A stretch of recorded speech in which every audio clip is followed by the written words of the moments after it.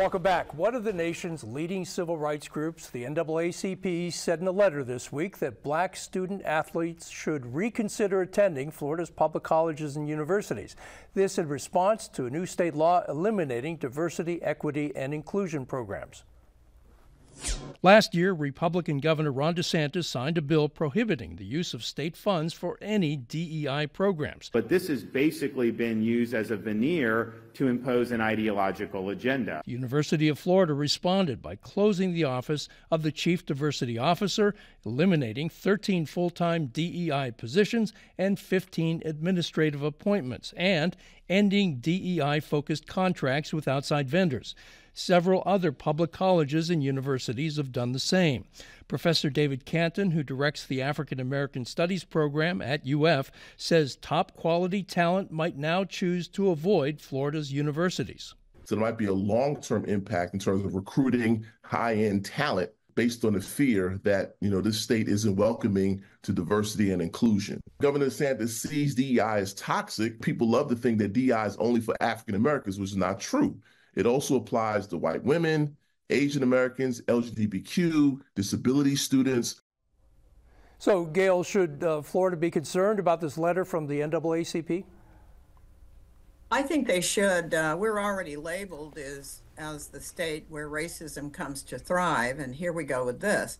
Of course, African American and minority students, as all students, are viable to the university experience. And I just find this incredible. And this is the way to respond. It's the right to free speech.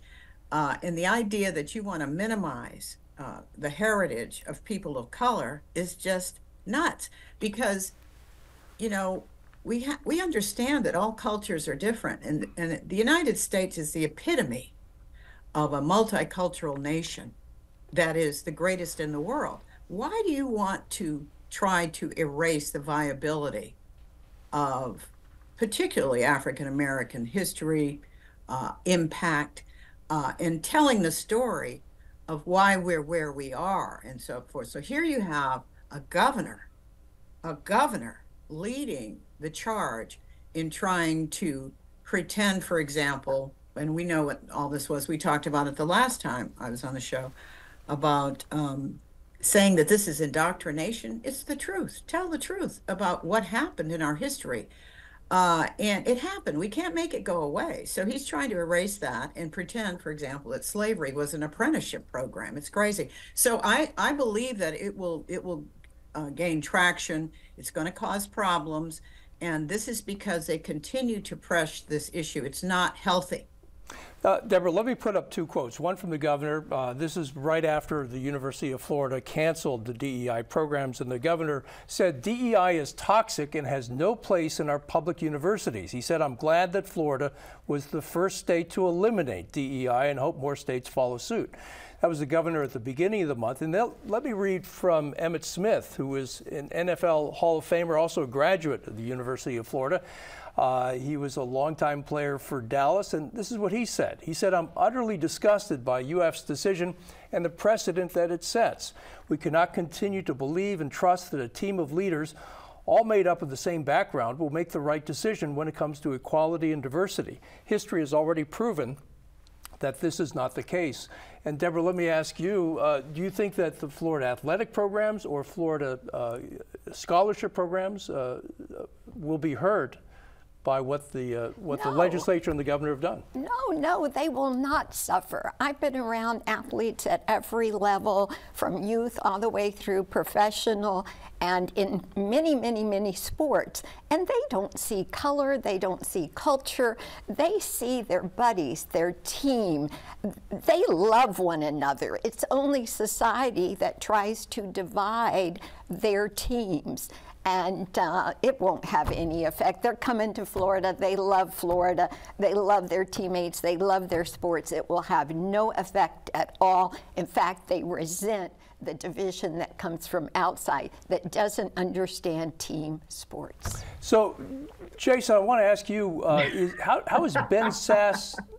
How is Ben Sass viewed in this? As the University of Florida goes, so goes much of the public university system in Florida. How is Ben Sasse being viewed as one who took the lead on this and eliminated DEI on his campus? Yeah, I think a lot of folks think this is exactly why Ben Sasse was brought in, to sort of be the sort of the henchman for this sort of thing, right? And just to recall, like, so viewers remember how Ben Sasse got that job.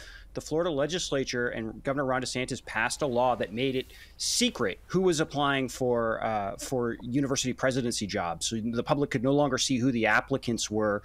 And it was supposed to be that you would find out when there were finalists. So the public would see the 3 or 4 finalists who would then be decided on. But they abused that system and made it so Ben Sasse was the only finalist. And in effect, he was given the job Right. without any sort of public scrutiny. And now he's doing this. I mean, it's a further sign of the politicization of Florida's universities, which has been a hallmark of the DeSantis administration.